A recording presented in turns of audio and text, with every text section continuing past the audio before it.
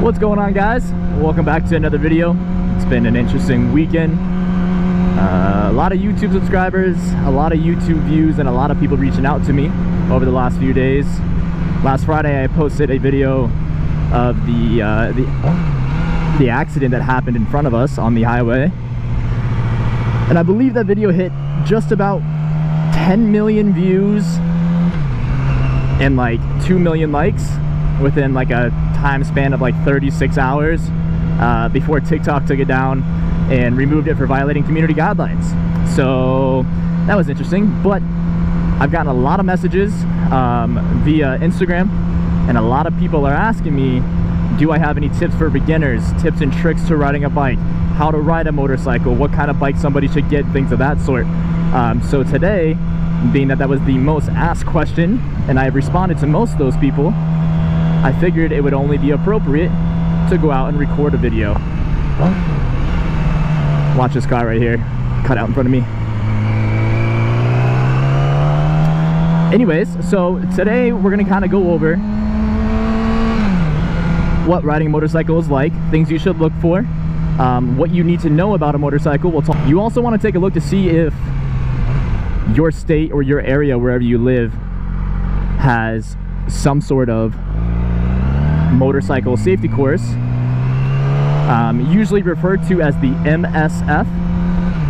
And basically it's kind of like I think it's like what I did for my class was 4 hours in the classroom or 3 hours in a classroom going over techniques, motorcycles, things you need to know, things you need to do, and then there was 2 5-hour sessions on the weekend during the day on Saturday and Sunday, and then at the very end of it you have a test. If you pass that test, you get your motorcycle endorsement, and or also known as your motorcycle license. All right, we got a parking lot we can practice in.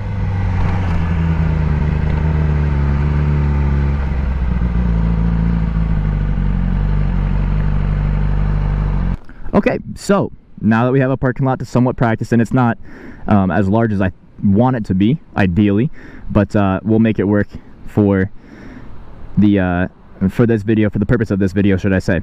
Anyways, on a motorcycle, I'm currently riding a 2006 Yamaha R6. This is a 600cc motorcycle. 600cc standing for cubic centimeters? Question mark? I don't really know. 600cc, it's a pretty quick bike. There are bikes out there that are faster, and there are bikes out there that are slower.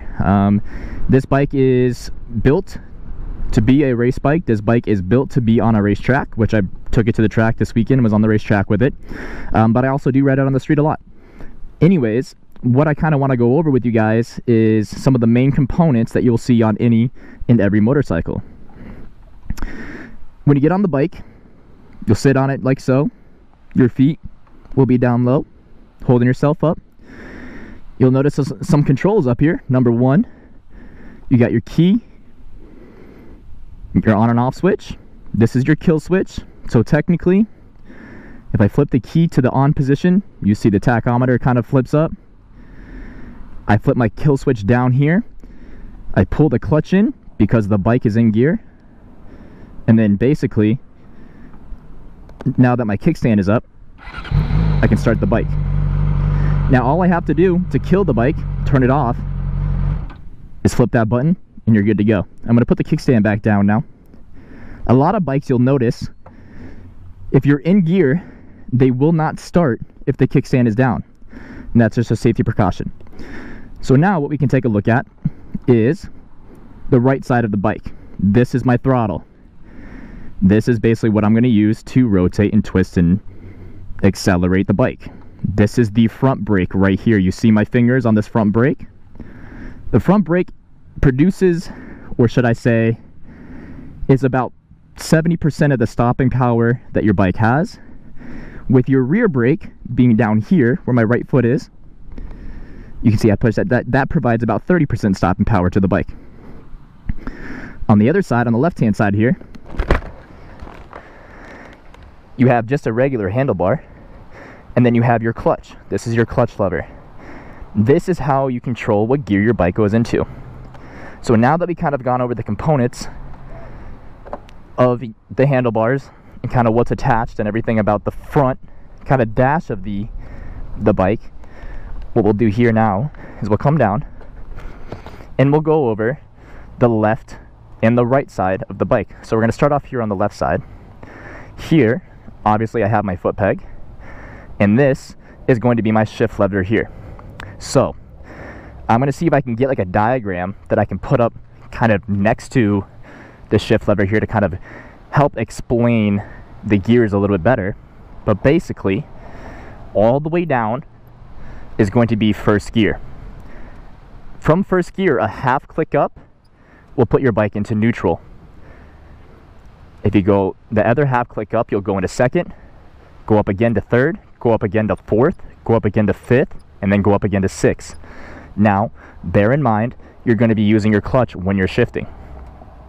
Same thing, clutch in, from 6 down to 5, down to 4, down to 3, down to 2, and then a full click all the way down to 1, or if you were in second gear, you would go a half click into neutral. Like I said, I know it's a lot of information. You might have to go back and watch it a couple times. I'm going to try to throw a diagram up here that will help kind of show you guys exactly what I'm talking about. And also, I think this is a good moment to mention as well, I know there's a lot of videos out there that show you how to ride a motorcycle and go over sport bikes and things of that sort. This is my version. A lot of people have been asking me tips and tricks for beginners, as I mentioned earlier, and I figured I would go over it my way, or kind of the way that I learned. So we're going to do just that. So now we'll head over to the right side of the motorcycle. This is where my right foot will be on that right peg, and this is my rear brake. One thing about the rear brake is you'll learn in the motorcycle safety course, this has a specific use at specific times.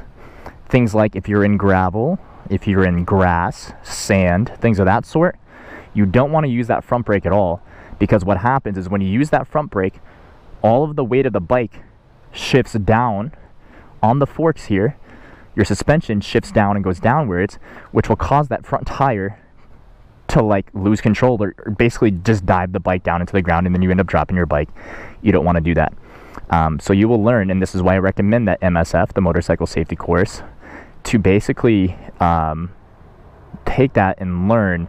It's $190, I think it was, is what I paid, and it might be, you know, a lot of money to some of y'all, but think about it, when you're on a bike, $190 invested is not anything in comparison to your life. So anyways, back to what I was saying, right foot peg and your right brake here. So basically, we're going to go ahead and get on the bike now, and I'm going to show you guys how to get into first gear, have the bike from a complete stop, and then get the bike rolling and moving. So for the time being, we're going to go ahead and keep the kickstand down. Here, once the bike is on, we're going to put it all the way down to first gear, and I'll do that in just a moment to show you guys. And then pay attention to my left hand using the clutch, and pay attention to my right hand using just a little bit of throttle. As you slowly release the clutch, you can see here, you're slowly going to release the clutch. The bike will start to move. When you do that, you have to give just a little bit of gas, you have to give just a little bit of throttle, and what that will allow you to do is get the bike moving in first gear without stalling the bike. So what I'm going to show you is something that you guys will probably deal with a lot when you're first starting out, is what we call stalling the bike. I'm going to flip the bike up into neutral for the time being. We're going to go ahead and start it.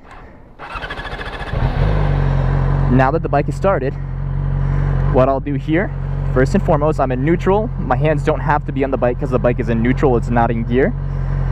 Now I'm going to take my hand, I'm going to close this up too so you can hear me better. I'm going to pull the clutch in here. The clutch is all the way, the bar is all the way to the handlebar. I'm going to look down here,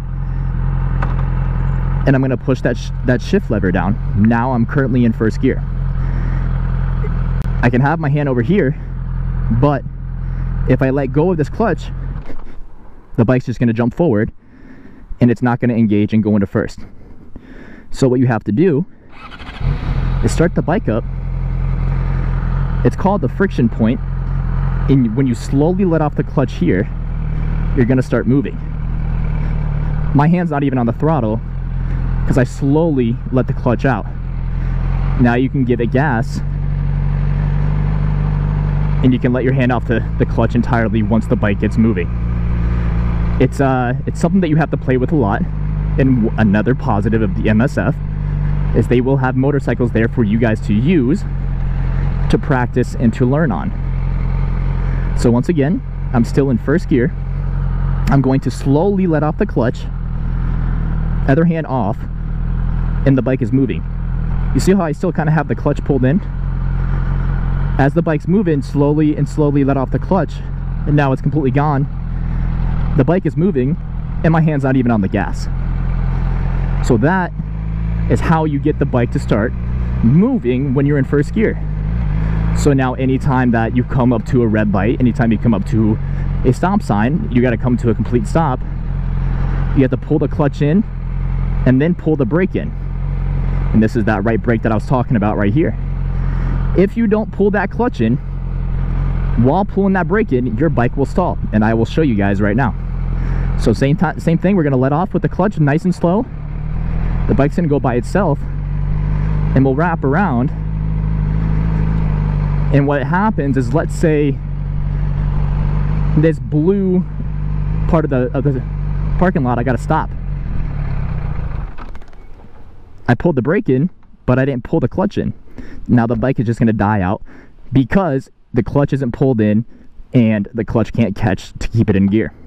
So, clutch in, start the bike, slowly let off the clutch, give it just a little bit of gas, and you're good to go.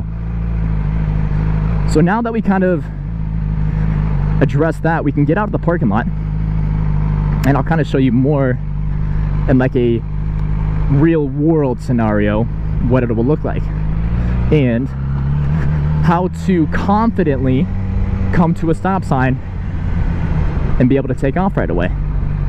So I'm going to come to a complete stop, clutch in, brake is pulled.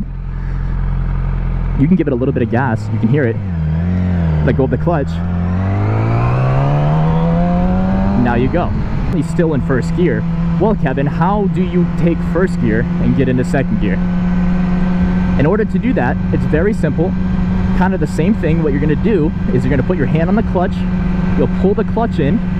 As soon as you pull that clutch in, you're going to take your hand off. You don't have to take your hand off the throttle, but you're going to release the throttle and let it go back to its normal position where it would normally sit if you weren't applying any pressure to the throttle to fuel the bike. And that looks like this. Clutch in, shift lever up, hit it off the throttle, clutch out. Now we are successfully in second gear. And okay, so now that we're in first gear and we're riding, as I go faster, you're gonna hear the bike get louder. And that's because you gotta shift up the second. And then once you hit enough RPMs and enough, a high enough speed in second, then you gotta shift up the third, shift up the fourth, fifth, sixth, so on and so forth. So in order to do that, basically what you have to do is your shift lever down here, my foot's gonna go right up underneath it, and when I pull the clutch in, I'm gonna let my hand off the throttle all the way, and then I'm gonna pull the clutch lever up. So I'm gonna show you guys right now. We're gonna come up to the stop sign in first gear here, pull the clutch in, pull the brakes in. We're sitting in first gear. We're gonna slowly let the clutch out, a little bit of throttle. Now we're moving. I'm gonna try to make it a slow process for you guys here. Clutch in, shift lever up, hand off the throttle, release the clutch, and now you're in second gear. Same thing, clutch in, shift lever up, release the clutch, you're now in third. So it's a few-step process. Few-step process. So currently, same thing, we're here in first gear. All we're gonna do is pull the clutch in, shift up, let go of the clutch, while releasing the throttle, letting it sit back to its normal position, and we're good to go. So now, I've come to a stop sign, clutch is in, I pulled the brake, let go of the brake, I'm not gonna go anywhere because I'm on a flat surface. But now, it's gonna be much harder for me to take off because I haven't shifted back down to first. Currently, I know that I'm in second gear, so my clutch is in, and all I'm gonna do is step on the little shift lever here, and now I'm in first gear. So in order to take off again, same thing, slowly release this clutch here, give a little bit of gas, and you're moving.